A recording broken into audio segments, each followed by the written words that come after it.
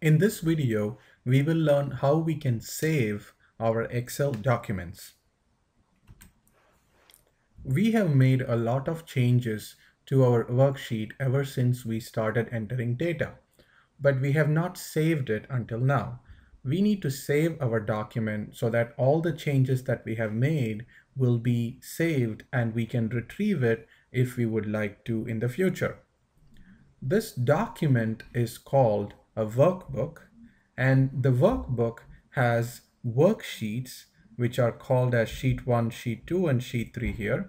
Excel by default creates three sheets or three worksheets, and we have been typing information in sheet 1. So before we save this document, let's rename the sheet to something more meaningful. So for example, I can double click this and I will type in, for example, products, and then click anywhere. And now I have given the sheet a name called products because this sheet contains information about our products.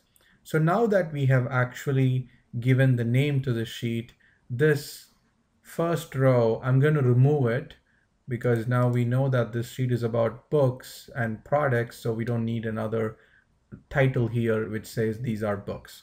And I know that we are going to delete this date and time, but we'll come back to that later. So for now, let me right click this and delete this row.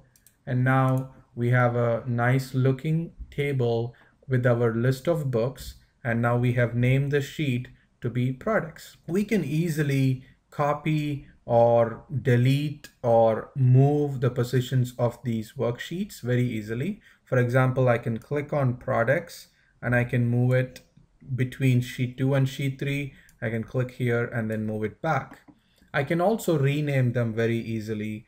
Let's say, for example, I want to rename this as employees, and I'm going to type in information about employees in our Indzara bookstore. So now I have entered information about the employees that we have at Indzara.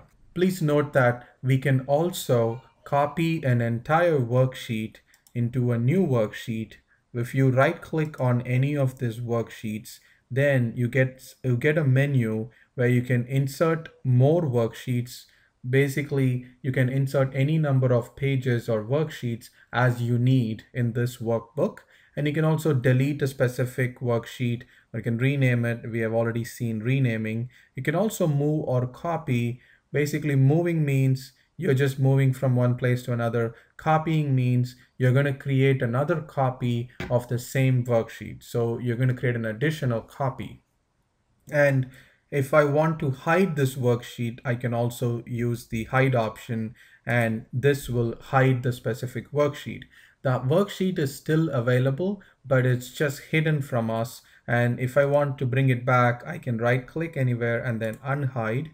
And then I can see that there is one sheet which is hidden, and I can select this and click OK. Now that sheet comes back.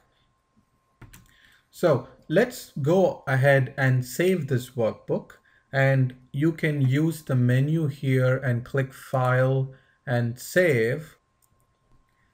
You can also use the keyboard shortcut Control S to initiate the save dialog box.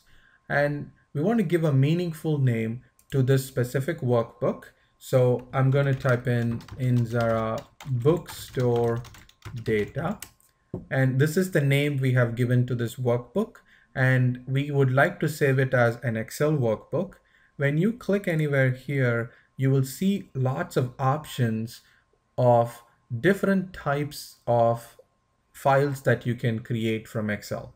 So the default is the Excel workbook, which is the most current version of Excel that we have. This I'm using Excel 2010. And if I choose any of these older ones, for example, Excel 97 to 2003, then Excel will store it in a .xls extension. If I choose Excel workbook, it is going to store in a more recent .xlsx extension.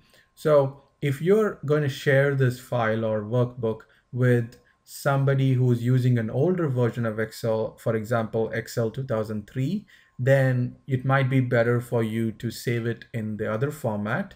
But if you're going to be sharing with somebody who's going to have a recent version of Excel, then the best option is choose the default.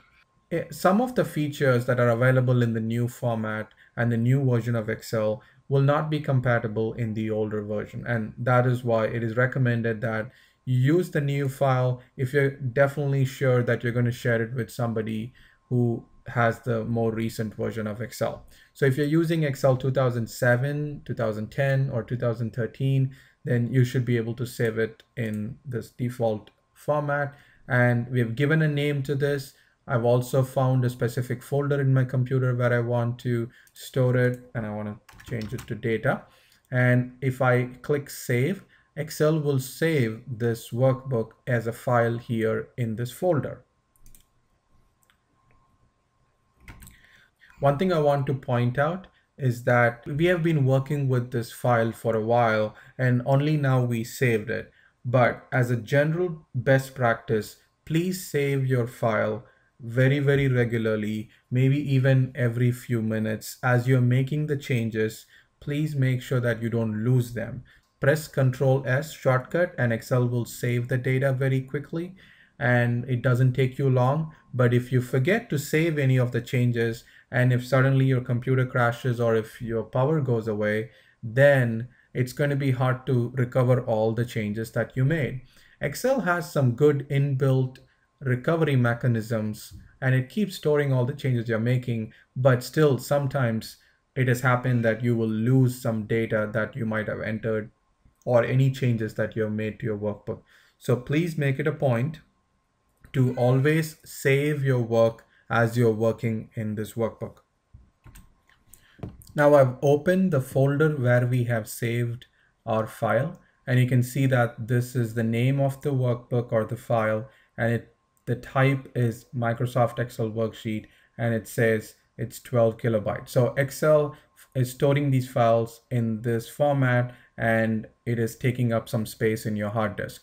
You can create as many workbooks like this as you would like, as long as your hard disk has the capacity to store all these files, because each file is going to take some space in your hard disk.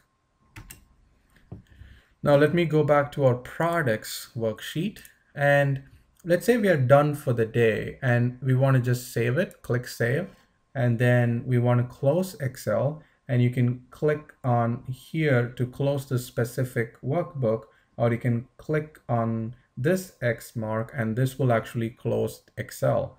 So let's choose close Excel.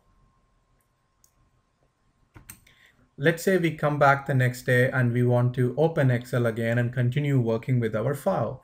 And this is the folder where we saved our file. So you can go here to this folder in your Windows or in your computer, and you can just double click the specific file and Excel will open up with this workbook. Another way to open your file would be you just go ahead and first launch Excel, and you would go to your start menu and then launch Excel. And when Excel is going to open up now, it will open up with a new default book 1 workbook, which is empty. And now if we want to open our file, you can go here and say open. And in this dialog box, choose the folder where you saved your file and then click open. And by this way, you can open that workbook in Excel. So you can go to Windows folder and double click and open and launch Excel along with the workbook, or you can just launch Excel and then go to the open dialog box here and then open your file. This is how you can open an existing Excel document. And another thing Excel does, it'll remind you if you have not saved your work. For example, let's say I'm going to just type in 16 here and I'm going to close this document, and Excel will tell you, do you want to save the changes? So now this is your opportunity to save again before you close this document or before you exit out of Excel. Excel will give you a reminder so you can click save and then save the changes that you have made to the workbook.